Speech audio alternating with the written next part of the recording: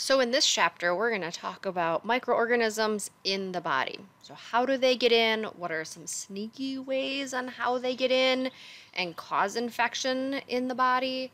We're going to talk about how they can get transmitted from one person or one object to another, and something called epidemiology, the tracking.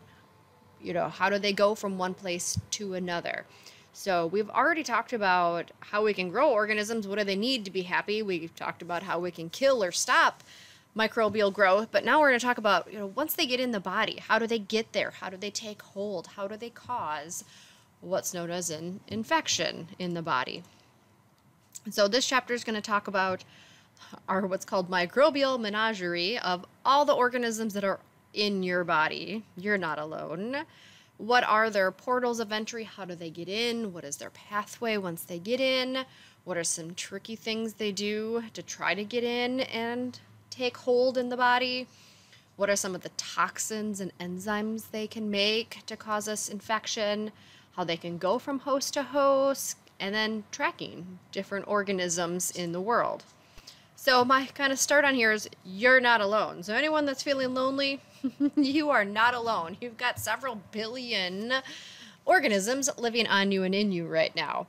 So think about that. They want you to be happy too. So when we talk about our different organisms, most of them that are on you and in you right now are not pathogens. They're your normal flora. And so we've got lots of organisms that live on you and in you, and they themselves can have some protective effect on your body. They can be good for you. They can develop different host systems. They can develop your immune system. The problem is, and the ones we seem to be most concerned about, are the ones that, yes, they can get places they shouldn't, or they can grow out of control, and they can cause disease. So microbes that are hanging out on the body with you pretty much your entire life are called your normal resident microbiota. Other terms that I've seen and heard in different books, in discussions, your indigenous microbiota, your microflora, your normal flora, or your commensals. So I'm like, all different terms. These are organisms that are living on the body, in the body. They live together in different parts of the body. Now, an infection is when you have some type of pathogenic organism, something that can cause a disease, that it gets past all of your host defenses, it enters different tissues, and it starts to multiply. That's what hopefully some of our normal microbiota will try to prevent from happening. But when people talk about an infection is some type of pathogenic disease-causing organism got in and is now taking hold in the body. When we talk about a pathogen, we're talking about the actual organism that can cause an infection. An infectious disease is an infection that disrupts some part of the body, which means you are now suffering from the effects of that particular infection. Now, your resident microbiota, again, you are a habitat for lots of different types of organisms. They live in different parts of the body. There are parts of the body they don't live in. They don't live in various organs, tissues, or fluids, or they shouldn't. But most of the areas, we'll talk about where in the body they hang out, but we group our normal microbiota, our organisms that are living with you most of your life, as transient and residents. Your residential microbiota, these are the ones that become established into different parts of the body, and they stick with you pretty much your entire life. Transient microbiota, they hang out in the body, but for short periods of times. And I even should put quotations around short. It's like, well, what does that mean? Because it could mean several hours, it could mean several days, it could even mean several years. But short isn't not your entire lifetime. And they could be gotten rid of because of washing hands, taking showers. There could be a change in the body, a pH change, a fever, a temperature change. Could somehow make those organisms not happy. Maybe you took a broad-spectrum antibiotic for an infection and got rid of some other organisms along the way. Generally, your resident microbiota generally don't cause disease. We'll talk about sometimes they could. Your transient microbiota that are with you for that short period of time are usually the more likely organisms to cause disease, but not always.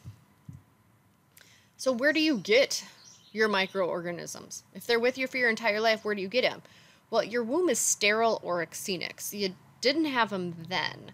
You pick up your normal microbiota, your bacteria, and it starts with the birthing process. So just during childbirth, you are picking up organisms that were found on mom.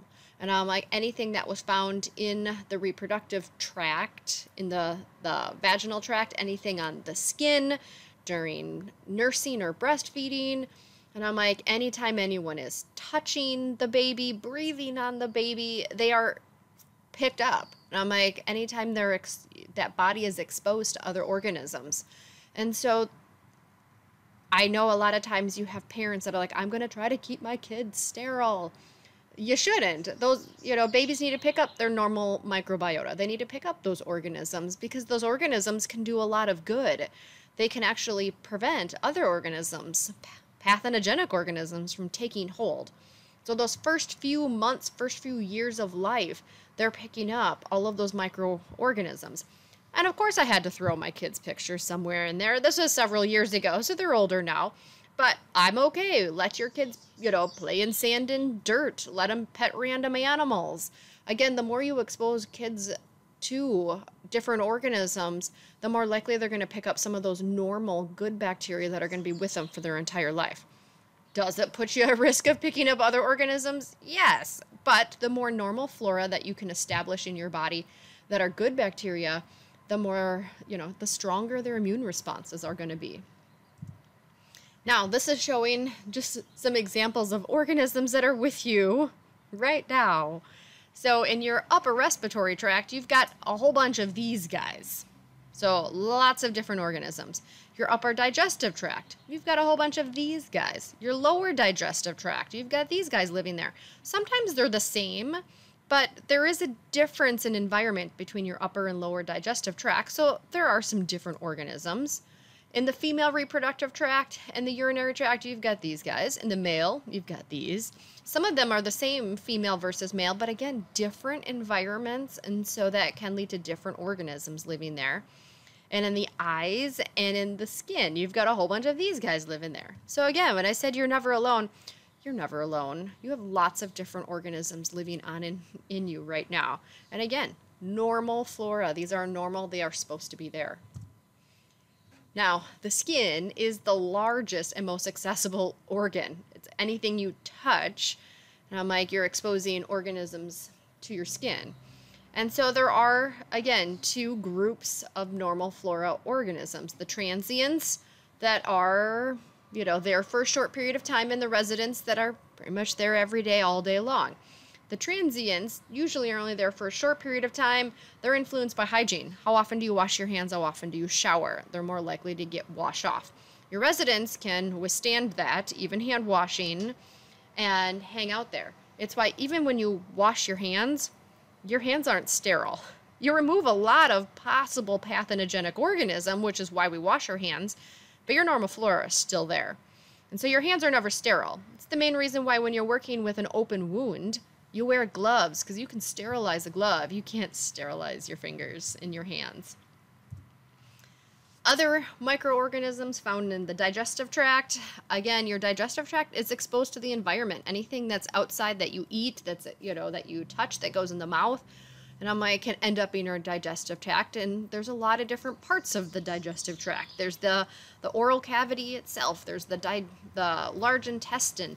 And in the rectum, they harbor the largest number of different organisms found in the digestive tract.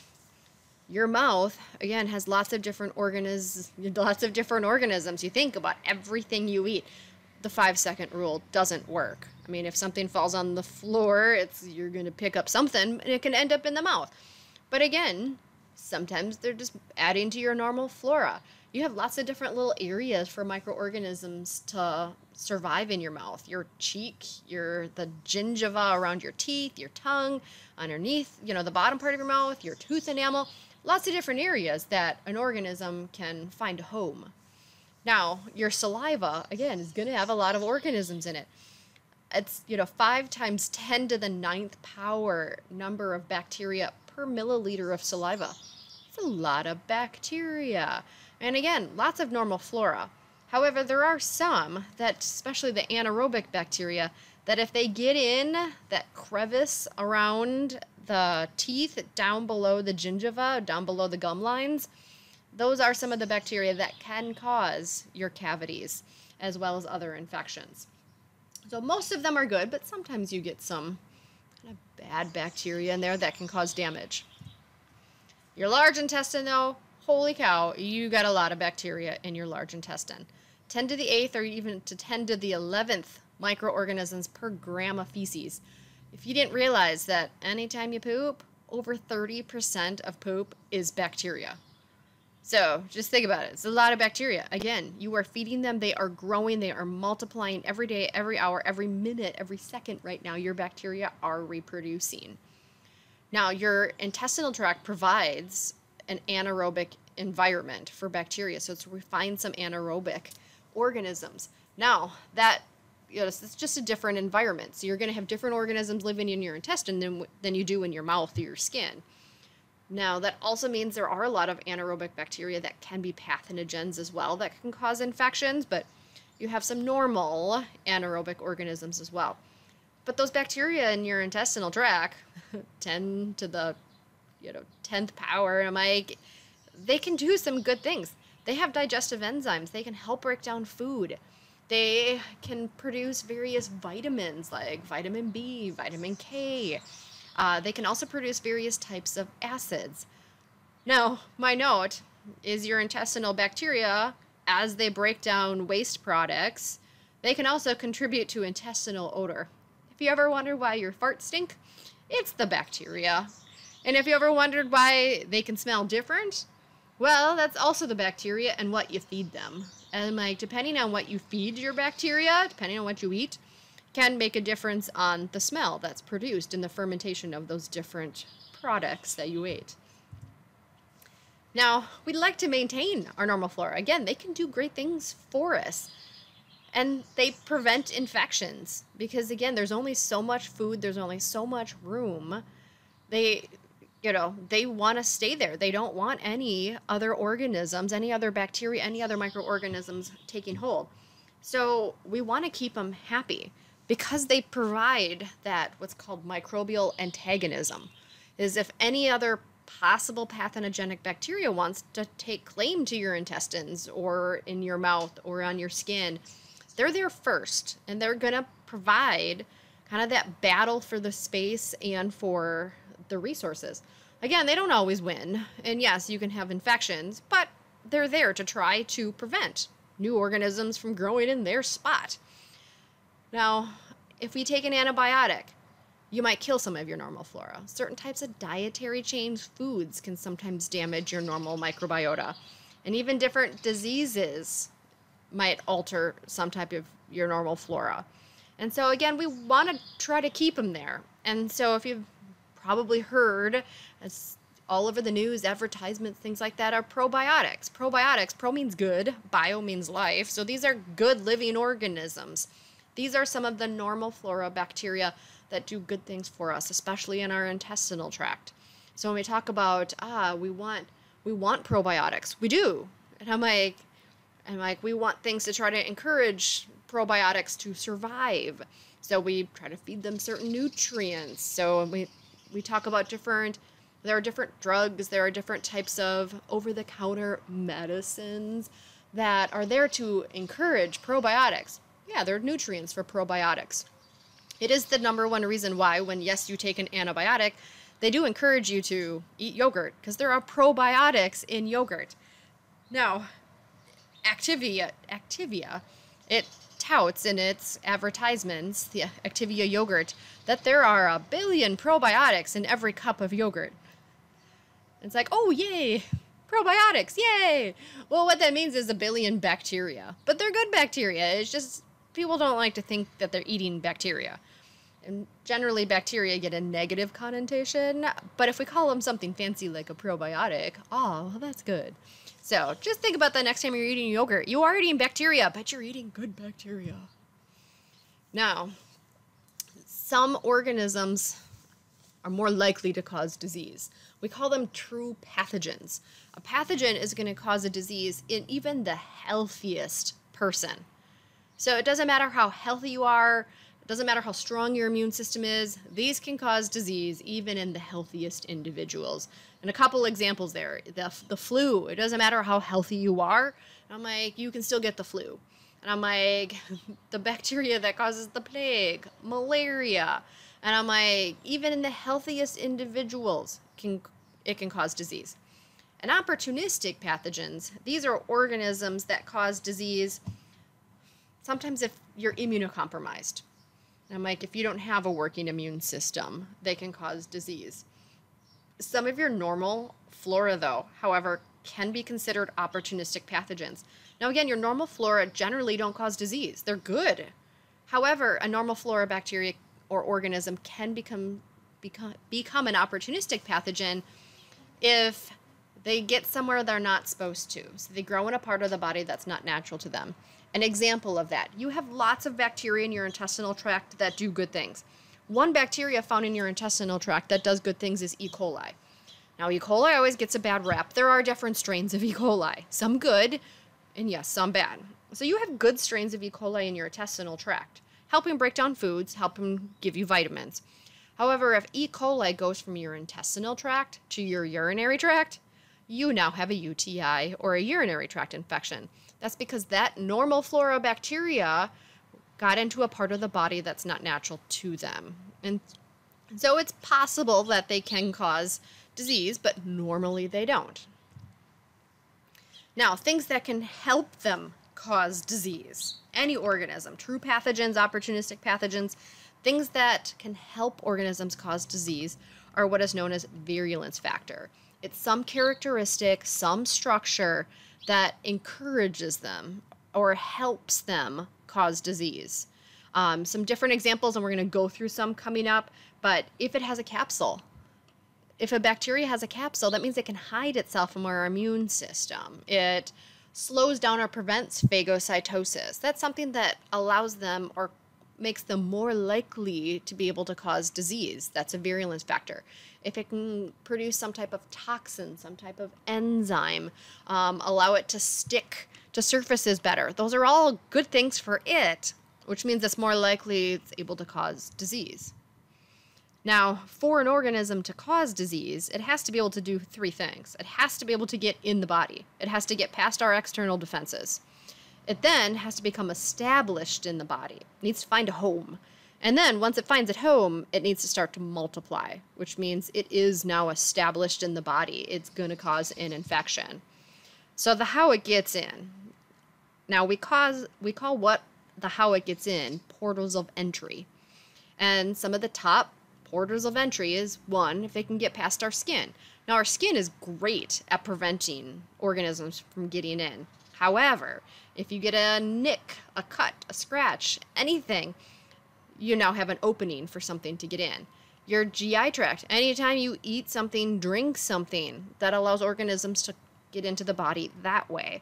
Your respiratory tract, anytime you are breathing through your mouth, we can get things in. Anytime you are just breathing through your nose, things from getting in. And because anytime you are breathing something in, whether through the nose or through the mouth, your respiratory tract really is the number one way that organisms, potential pathogenic organisms, get in through the body. Because your skin doesn't always have lots of nicks or abrasions or punctures. And food and drink, a lot of microorganisms are killed in the stomach where it has that low pH. But your respiratory tract, really easy way for things to get in the body. Your urogenital tract, it can get in through sexual intercourse. There's lots of sexually transmitted diseases. And some things can cross the placental barrier. Again, the placental barrier is really effective. Generally, things that affect mom don't affect a baby. But there are some things that can cross that placental barrier. It's got an acronym. Everything has an acronym called STORK. And it's the syphilis, toxoplasma, other diseases like hepatitis, AIDS, chlamydia, rubella, cytomegalovirus, and herpes simplex virus. Those are things that can cross the placental barrier. And when we get into various types of bacteria and viruses, we'll talk more about those. Now, if it gets in, you also need a specific number of organisms to get in. It's called your infectious dose. It's the minimum number of microorganisms that's required for infection to proceed. For a lot of organisms, just getting 1 or 2 bacteria in the body it's not enough to cause an infection. Your immune system would recognize it and get rid of it so fast that it would never cause disease. But if you get enough of a particular organism in the body, it can cause disease. Now, different organisms have different numbers of infectious doses. There are a few organisms out there that their infectious dose is 1. That just 1 needs to get in the body and it will cause disease. Others, you need millions of organisms to get in the body. So it varies among different organisms. It can also vary among the health of the immune system. If you're someone that's healthier, you're going to need higher infectious doses. Now again, we've got to get past that external defense. We got to get in. But the second part is you got to stick. You got to find a home and you got to stick to the home. And so a lot of organisms have different types of adhesion factors. It's anything that allows them to stick. Fimbriae are sticky adhesions on the outside of cell. Flagella can help them get somewhere, but flagella can actually help them stick. A glycocalyx, that would be usually some type of carbohydrate sticky outside surface like a capsule, whether it's even the slime layer. They can use different types of proteins, cilia. Some even have cool things like big, huge suckers. This is Giardia. It has a big adhesive disc to attach itself to our intestinal wall. Some things have hooks or barbs. I mean, it's anything that allows these organisms to stick somewhere in the body because they got to stick before they can start to grow. Now, another thing that helps them kind of stick and get in the body is that some of these organisms produce enzymes. And some of these enzymes can actually break apart the structures that hold cells together, which, if they can do that, they have that entry into the body. These would be virulence factors. The fact that if they can make these specific enzymes or toxins, like, it allows them to more likely cause disease. This is showing a bacteria that's making a toxin. I'm like, the toxin is going to start to damage some of the cell, which causes the cells to slough off, which, if the cells aren't there, it provides bacteria now a way in. And I'm like, some bacteria block our phagocytic response. Our phagocytes, their job means, the phagocyte means an eating cell. It's to eat any foreign invaders. But some organisms, their virulence factor is that they can stop phagocytosis from happening. And if they don't get eaten, they can go anywhere and establish themselves and do what they do best, reproduction. Some have more unique factors. Salmonella will stick to microvilli in your intestinal tract, and I'm like, actually damage the microvilli, cause the cell membrane to actually go around and envelop and bring the bacteria in, where it then can start to reproduce. And so I'm like, it gets inside the cell. It actually encourages the cell to eat it. And then it doesn't get broken down, and it's going to reproduce and cause disease. Now, some more of the toxins, because yes, some can cause cells to slough off, but there are 2 groups of toxins that bacteria can make. One is called an endotoxin, and the other is an exotoxin. Now, endo means inside, so these are not secreted out from the cell. Instead, these toxins are released when the cell itself is broken down or damaged. We find endotoxins in gram-negative cell walls. I'm like, that's the toxin in that outer membrane of a gram-negative cell wall, your lipidae, that when gram-negative bacteria are broken down, that toxin is released and it can cause some serious side effects. It causes a lot of the symptoms of disease, the fever, the inflammation. An exotoxin is a toxin that is secreted out from the cell. It could be one that, yes, could cause the sloughing off of cells, but it could also cause damage enough to the cell that bacteria can get past the cells. They can get inside of those dead cell areas. Now, both of these toxins can cause a condition known as toxemia. Anything that has that "eme" in it, like heme, means something with blood. So toxemia is a condition of toxins in the blood. And once toxins get in the blood, they can go anywhere in the body and they can cause damage to cells in the body, which can cause a lot as well of the symptoms of the disease of that organism. Now, there are 5, depending on the book. Your book has 4 stages of infectious disease. And so I'm like, your book has 4, other books say 5, and it depends on how they group them together. But there are several stages of infectious disease. So if something gets in and establishes itself and can cause disease, there are stages of infectious disease. You've probably felt all of these at some point. Now, the first thing, when an organism gets in the body, it goes through what's known as an incubation period. There are no signs and symptoms. You didn't even know that you just breathed in, ate something that had some type of infectious organism. And so I'm like, it's because that organism is just still finding itself a home. It's time to break down food sources. It's starting to reproduce, but you don't have any signs or symptoms yet that you are now harboring something. The next stage is what's known as the prodromal period. It's when you're just starting to feel the effects that there's something in the body that's not supposed to.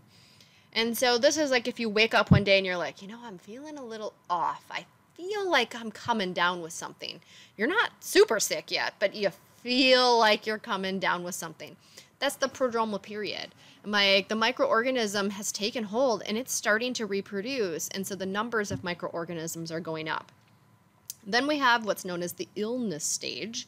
The illness stage is when you're going to have the most severe signs and symptoms. Now, you're going to have the strongest fever, the most body aches. You're going to have the strongest signs and symptoms of the disease.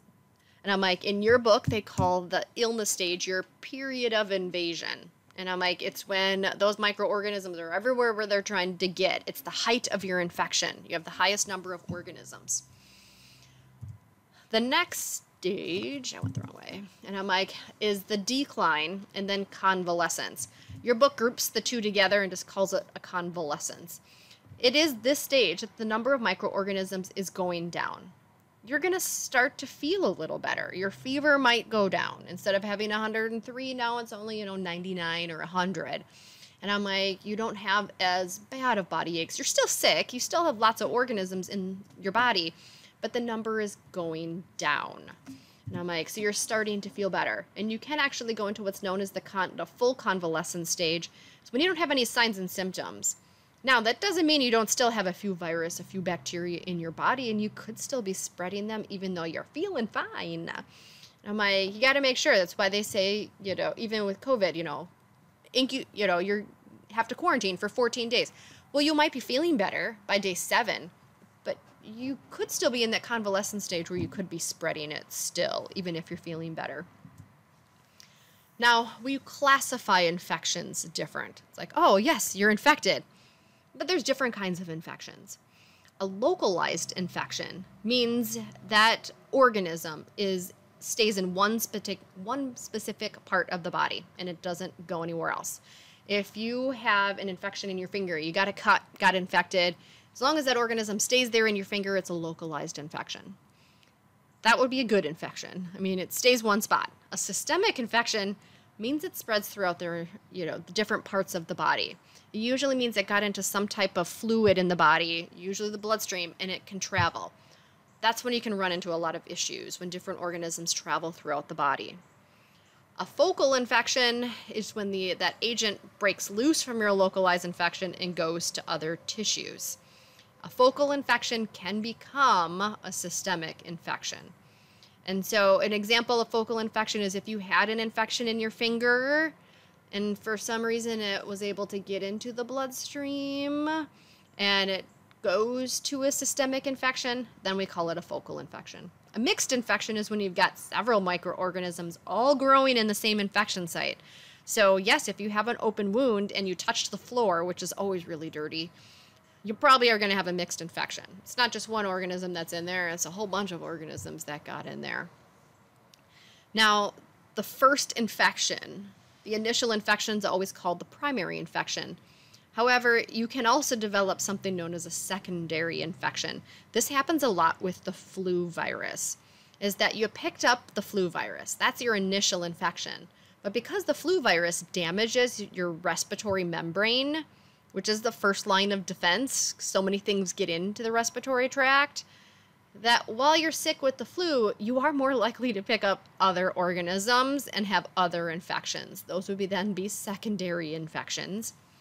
An acute infection, it comes on rapidly, it's severe, but it's short-lived. So when someone says, oh, I had the 24-hour flu, that would be an acute infection. You were really sick for 24 hours, then you were feeling better. A chronic infection means it persists for a long period of time. And I'm like, it takes a long period of time for the body to eventually get rid of something. This can happen with some of the pneumonia bacteria, that it could take 6 months or more before the body, as well as different drugs, can finally get rid of some type of organism. This is just showing an example of some of those localized, stays in one spot. Systemic, spreads throughout the body. Focal, it was in one spot and then traveled throughout the body. Mixed, got lots of organisms going on. Primary infection, if maybe you had some type of bacteria, maybe you killed it with an antibacterial agent, and then you ended up with some other type of organism taking hold. You've got a secondary infection. Now, when we try to diagnose some type of infection or disease, usually when you go to the doctor, they want to know what are your signs and symptoms. But those two words are different from each other. A sign is an objective evidence of disease. A symptom is a subjective evidence of disease. Now, an objective means this is something you can see or you can measure. A symptom is something that is felt by the patient. You can't measure it, and you as a doctor, nurse, you can't see it. So some examples of signs, things you can see or measure: fever, chest sounds, skin eruptions. You could see white blood cell counts. You could see or feel swollen lymph nodes. You can see an abscess. You can determine heart rate. You can even measure antibodies. I'm like, these are all things you can see and measure. Symptoms, these are all things felt by the patient that you can't see. And I'm like, they could be having chills. You outright can't see that. Maybe you see them shivering, but you don't see the chills part. And I'm like, you can't see pain. You can't see that they're feeling nauseous. You can't see that they are fatigued. I mean, yes, there are some outward symptoms sometimes of fatigue, but you can't see fatigue. You can't see chest tightness. You can't see itching unless you see them physically itching. You can't see headache or weakness. And I'm like, so there are certain things you can't see. Now everyone's like, oh, but sore throat, you can see that. You can't see a sore throat, but you can see evidence of inflammation. But not all sore throat has inflammation. Now, generally, one of the top things we are looking for, signs and symptoms, is inflammation. And I'm like, generally inflammation is because you have, it's an immune system response, and it's because you have a foreign invader in the body.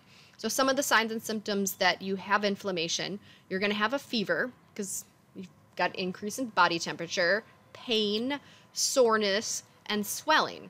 The swelling is from edema, that when your blood vessels dilate, which can cause that warm to the touch on the skin, when the blood vessels dilate, fluid can leak out of the blood vessels. And so now you have accumulation of fluid in tissues. And so you have swelling along with that heat. Sometimes you can have abscesses. This is different inflammatory cells as well as the microbes in one specific area. And you can also have the swollen lymph nodes. It's the reason why they're always feeling your lymph nodes. Your lymph nodes is because your immune system is working and they are trapping some type of organism that's gotten in the body. Now, other signs of infection in the blood. There is a reason why, if they don't always know right away what's wrong with you, first thing they're going to do is, let's draw some blood. It's because they're going to look for white blood cell counts. They're going to look for organisms that might have gotten into your bloodstream. Hopefully not. It's never good to have organisms in your bloodstream. But they're going to look for an increase in white blood cells. They're going to look for a decrease in white blood cells. Anything with the word Luc means white. And so anything that has Luc in it is they're looking for white blood cell counts. Because white blood cell counts, especially depending on which white blood cell, can clue us in a little bit what's going on. They're also going to look to see if there is any bacteria or viruses in the blood. And so they're going to look, it's bacteremia. Again, anything that has "eme" means in the blood. Bacteremia, if you have bacteria in the blood. Viremia, viruses in the blood. Doesn't mean that they are multiplying, but it means they're present and they could be getting to different parts of the body, causing various infections wherever they go. Now, we do run into the problem, though, is there are some infections that go unnoticed. That someone breathed on you and you picked up an infection, but you're asymptomatic. It's also called subclinical, means there's no clinical diagnosis, is you don't have any symptoms. Which, it's like, yay, I'm sick, but I have no symptoms. I don't have any fever, I don't have swollen lymph nodes, no body aches. Don't go to the doctor, why would you? You don't have any signs and symptoms. But this can actually be an issue. If you don't have any signs and symptoms, you have no idea you're harboring this particular organism, which means you could be spreading it. Now, I put this picture on the bottom because, yes, this is a big issue with COVID-19 right now, is there are asymptomatic individuals that have no idea that the virus is in the body and they're spreading the virus. It's because you can quarantine people that are symptomatic. And I'm like, if you're not symptomatic or you have, you're not infected, we're not worried about you. But there's a group of individuals that have no symptoms or no symptoms yet that are still contagious and still spreading the disease without knowing. And so I'm like, asymptomatic infections can be a real problem. It's because we can't treat them and we can't isolate them, and so they're spreading it unknowingly. Now, we talked about different ways that organisms can get in the body, but there's also a bunch of different ways that organisms can get out of the body. And a lot of them are the same way they got in. Is the respiratory tract, your salivary glands, that there are viruses commonly found that end up in salivary glands. It's a portal of exit. That's why there's a lot of things spread through saliva. So kissing can spread different organisms. Your epithelial cells, that sometimes some things can leave through the skin. Your feces has a lot of organisms in it. We already talked about a lot normal flora, but not all of them. Your reproductive tract, your urinary tract, and blood. So bleeding can also be a portal of exit. So lots of different ways that organisms can leave the body, which then can be now an infectious agent for something else. Now, talking about different organisms out there, I'm like, and then in the body, but we do have what's known as a latency period for organisms. There are some organisms that you can pick up and your body seems to get rid of, but they're not fully gone. They can actually come back and cause disease again. The number one example, because we'll get to it when we get into viruses, is the herpes viruses. There's a lot of herpes viruses out there, more than you think. And a lot of the herpes viruses can go what we just call as dormant or latent, is that after the initial symptoms, they seem to go away, but then they can periodically become active and produce the same disease. This is what happens with cold sores, is that virus is there, it's active, you have a cold sore goes away, it's gone latent, but the virus is still in the body, and it can become reactivated, and you have cold sores again. Now, a chronic carrier is someone that has a latent infection that is spreading it, and that happens with herpes. Anytime you have an active cold sore, that virus leaves through that cold sore, and you are possibly spreading that virus to anyone that touches that cold sore. Now, what can happen, though, especially in these long-term chronic diseases, not generally with the herpes virus that causes cold sores, sometimes different organisms can cause long-term or permanent damage. So having an organism that hangs out in the body for a long period of time can eventually cause some serious issues. We'll talk about some as we get into viruses and bacteria, but they can cause damage to heart muscles. They can cause damage to skeletal muscles. Polio caused damage to skeletal muscle that showed up years later. It's the post-polio syndrome. And so I'm like, the sequelae is, what is that long-term damage to different tissues from having a particular organism? Now, the people that are tracking all of this, how are things spreading? How are they getting in the body? How is it causing disease? Where is it going? Are epidemiologists. Epidemiology is studying the frequency and distribution of diseases in the human population. So if you're an epidemiologist, you probably work for the CDC, and you're the one that's tracking different diseases. You're looking to see how they're spread, and then how can you slow the spread or stop the spread? They're going to be looking at what are the reservoirs of these different organisms. Where do we find these organisms out there? Are they found only in humans? Are they found only in animals? Are these different organisms found in soil, in water, in different plants?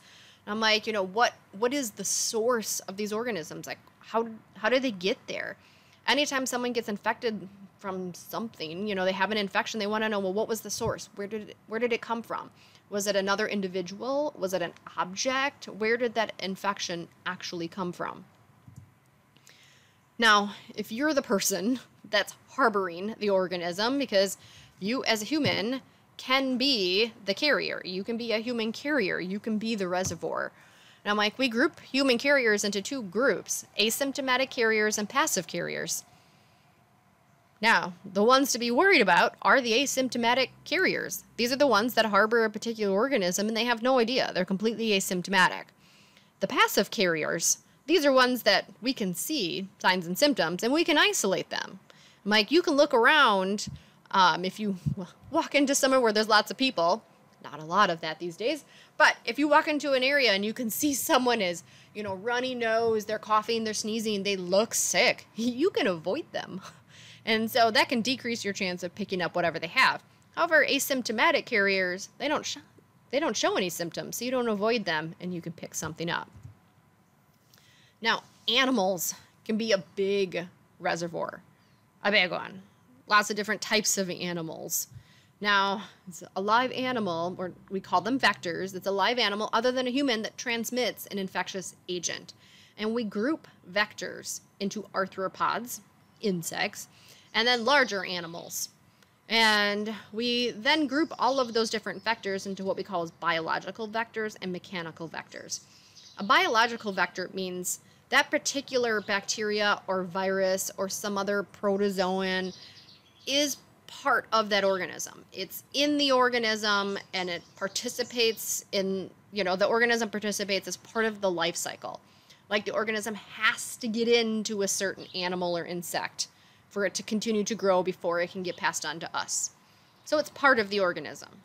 A mechanical vector means it's not necessarily part of the life cycle. It's that vector just carries the organism, sometimes just on its outer surface. The organism is not growing, it's not developing, it's just being carried. My example for a mechanical vector is when a fly lands on your food, which this happens in the summer. Fly lands on your food. Well, where was it before it landed on your food? It may have been on a pile of poop. And when it landed on that pile of poop, some of that fecal matter and bacteria got picked up on its feet, and now it just landed on your food, and it just brought some of that fecal matter and bacteria with and dropped it on your food. And so that bacteria was not part of that fly. Instead, the fly was just a mechanical vector. It just carried the organism. Now, and I'm like, anytime something can go from some type of animal, any type of animal, to a human, we call it a zoonotic disease. There are over 150 zoonotic diseases. Now, I like to think zoo, I would hope you were thinking animals when you hear the word zoo. And so a zoonotic disease just means it goes from animal to human. Now, it is impossible to eradicate the disease without eradicating the animal reservoir, which means it's really impossible to eradicate these diseases. An example, rabies. Rabies is commonly found in raccoons and in skunks and in bats out in the wild. If we were going to try to eradicate rabies, we'd have to capture and kill every possible bat, skunk, fox out there that might be harboring the virus. And I'm like, one, you'd never be able to capture all of them. So it's impossible to eradicate these different diseases. This is showing some of the examples of viruses and bacteria and other organisms and their animal reservoirs that, yes, lots of viruses come from different animals. Lots of bacteria come from different animals. And some of these, yes, are definitely found around here. A lot aren't. More examples of different bacteria and some other organisms that we can get from different animals. Again, lots of zoonotic diseases out there. Now, diseases that can get transmitted from one human to another human are called communicable diseases. So it can go from one host to another host. It means it's contagious. If I have the flu and I coughed on you and you now have the flu, that's because the flu is a communicable disease. It can go from host to host.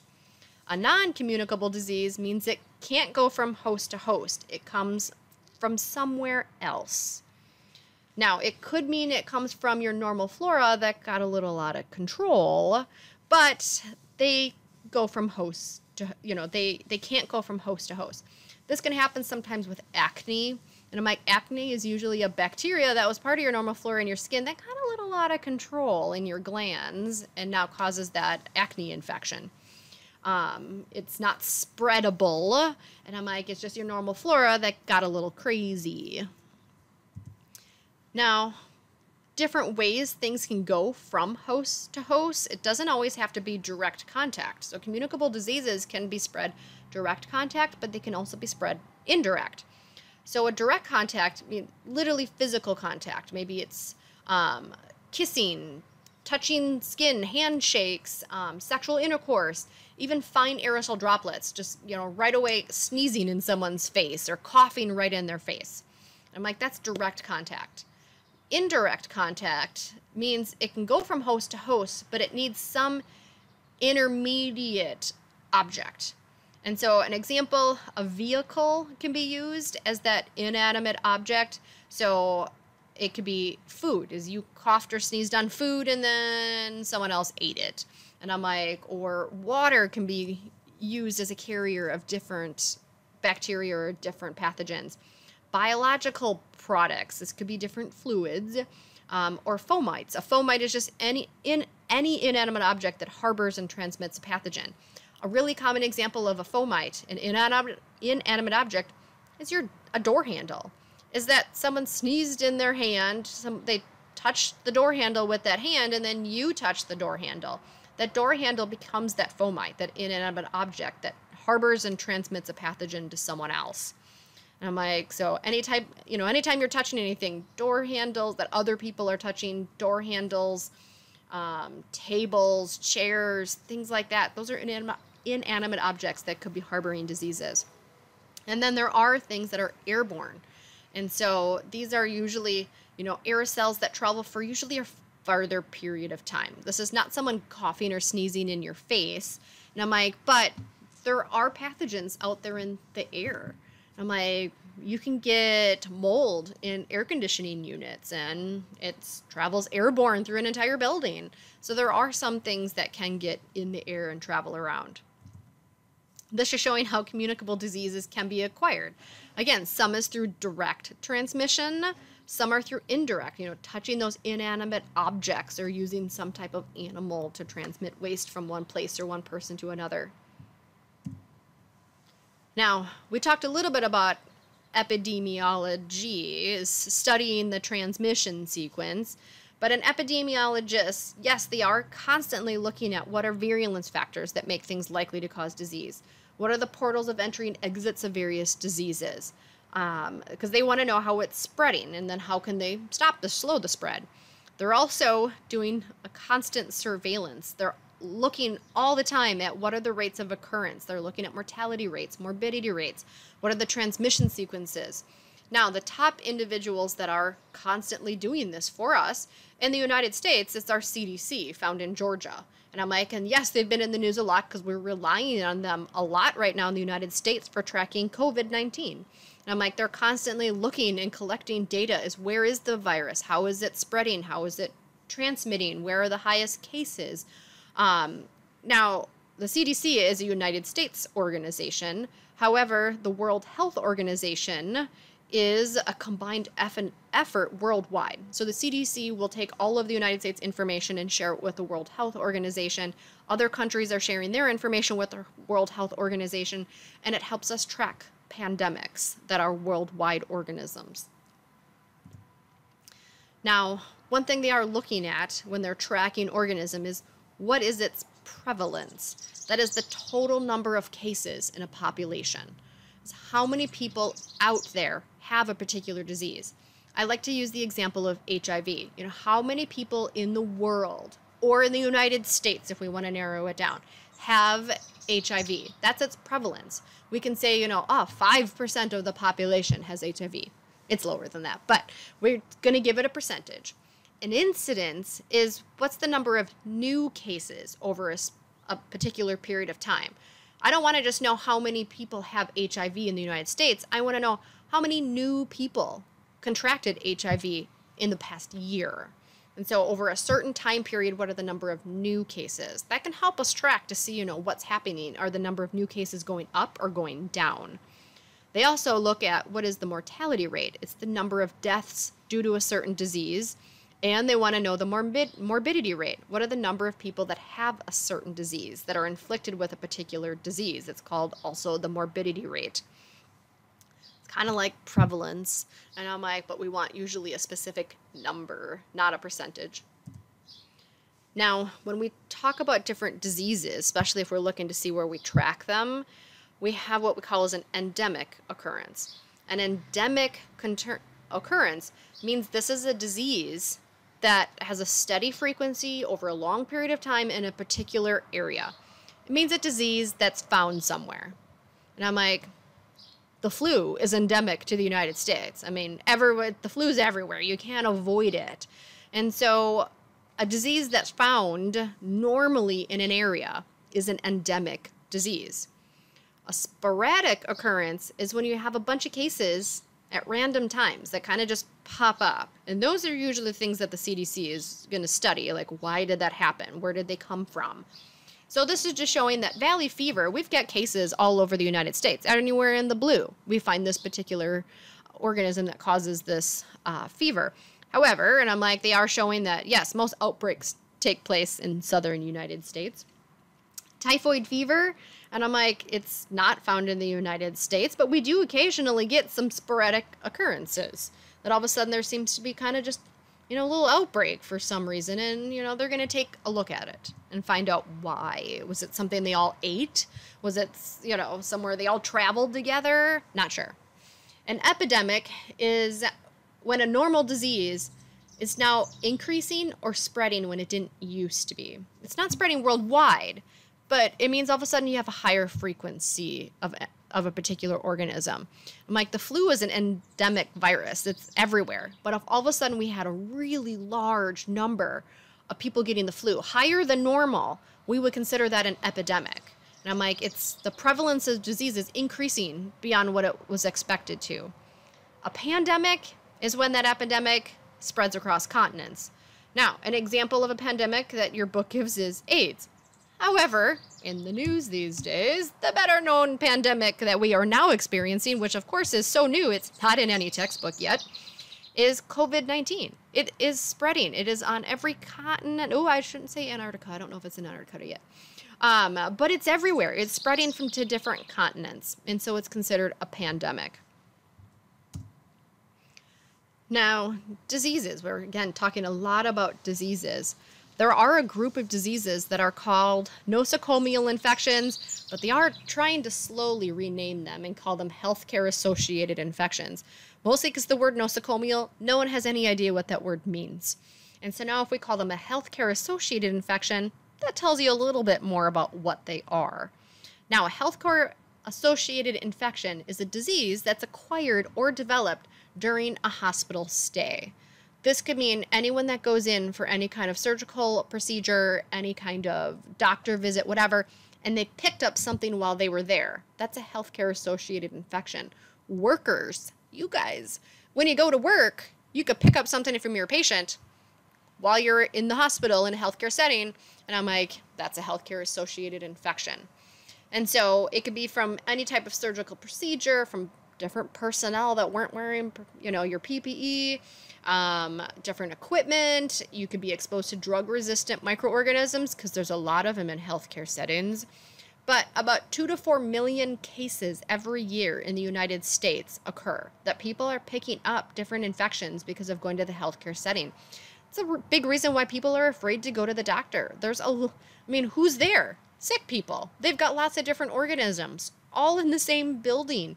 And I'm like, you're more likely to pick something up, especially if you have open wounds because of a surgical procedure. Now, this is showing a lot, some of the different organisms that are picked up and where they get picked up. And so there's a lot of nosocomial infections found in the blood, the respiratory tract from those surgical wounds, the GI tract, your skin, the urinary tract. Lots of different organisms that can get picked up from the healthcare setting. Now, to try to reduce that, we have universal precautions. These are measures to try to prevent the spread of these different healthcare associated infections. We want to stop the spread from patient to patient. We want to stop the spread from patient to worker, you guys, and we want to stop the spread from the worker to the patient. That if you would go in, you could be an asymptomatic carrier, but definitely don't want a worker that has the flu to go in and work with patients. They could be spreading it. So these universal precautions are there to prevent the spread of organisms between patients, between workers and patients. Because we do have to, it's all based on the assumption that patient specimens could harbor infections.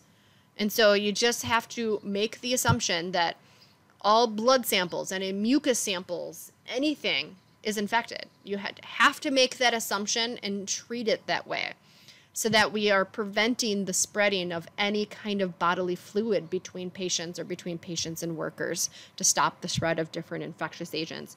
It's why you're required to wear gowns. It's why you're required to wear gloves, face shields, masks, is you have to assume that all patient samples are infectious. All right, so we got through a lot of stuff in this PowerPoint. So I'm glad you stuck with me to the end of this.